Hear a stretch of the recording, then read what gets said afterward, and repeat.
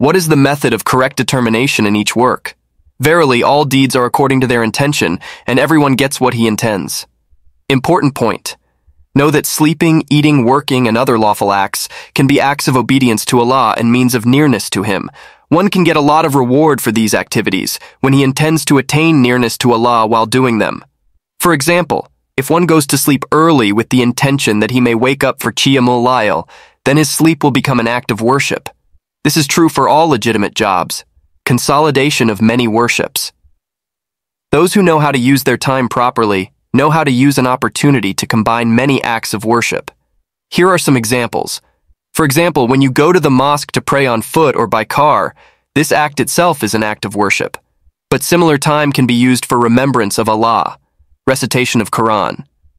As a result, many worships were combined using an opportunity. When you go to a Walima so that no evil is done, that is an Ibadah. But at the same time, you can call people to Allah and remember Allah. A woman staying at home doing household chores is an act of worship, as she seeks nearness to Allah through it. At the same time, he can devote his time to other acts of worship by listening to Allah's zikr, Islamic lectures, etc. On the authority of Ibn Umar, radiyallahu ta'ala anhu, who said, "When we were in a meeting with the Messenger of Allah, may Allah bless him and grant him peace, we counted and he said 100 times, Rabbi Firli Watub, Alaya inaka antat tawabur rahim, meaning, O Allah, forgive me and I return to you. Surely you are the most forgiving and the most merciful."